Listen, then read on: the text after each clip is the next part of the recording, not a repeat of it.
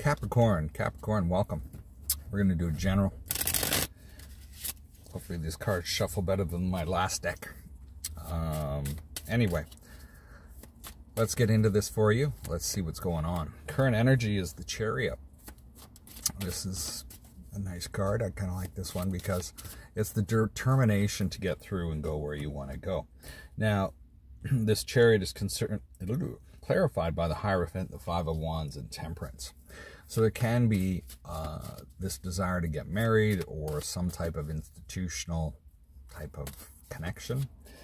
But the Five of Wands indicates that there might be a struggle getting there because maybe you're still single. I don't know. I shouldn't laugh because love at this point, I have no idea. It's like, anyway, it seems like you're looking at a connection and how that's actually going to shake out. I hear it as a learning curve where you're starting to really understand each other's hot buttons and where you actually meet up. Are your views really that different to create that type of heated debate?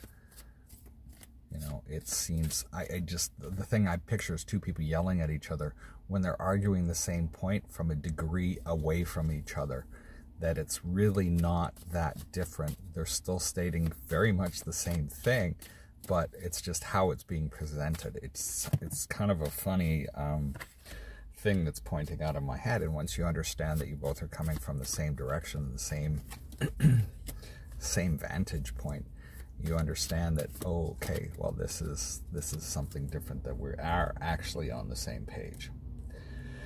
The Hermit shows up in the Desire. Ace of Wands, Six of Pentacles, the Sun, and the Ten of Pentacles. I almost want to say this is like the daydream.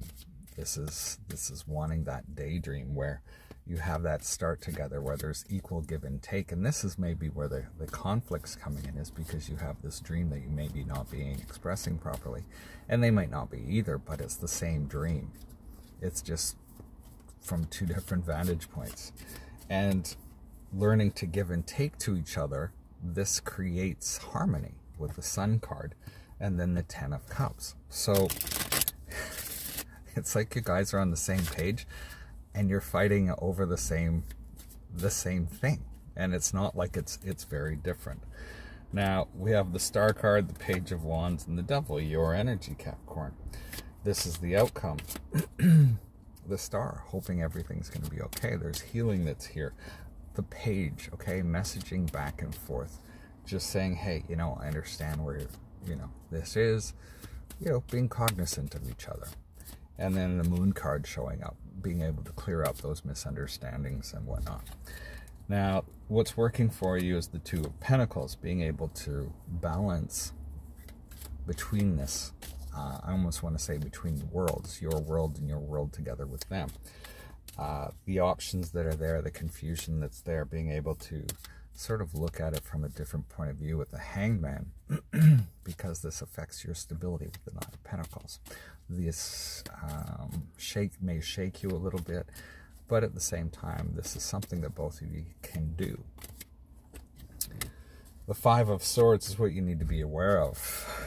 This is a winner chicken dinner without the real victory here. King of Cups, Eight of Wands, Death card. Death card shows up again. Ace of Pentacles. So this winner chicken dinner that you need to be aware of, the winner takes all. Need to really sort of keep your emotions in check with the King of Cups here. Remember that there's love in both directions. Being able to have things, talk it out, go back and forth, and change how this whole situation happens with the Death card.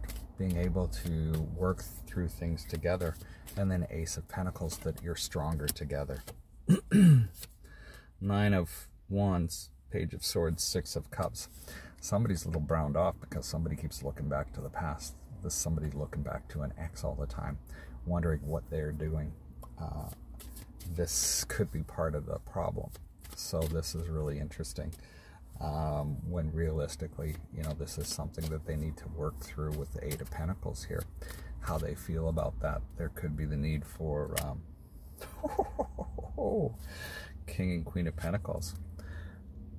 Once they work on this and clear this up, they're actually able to be there in a different way for you. This could be you, this could be them, but you see the King and Queen of Pentacles show up in the end. And that just sort of really changes things, so that you're actually that perfect match. That's what I've got for you today. Best of luck this week. We'll see you next time. Stay safe.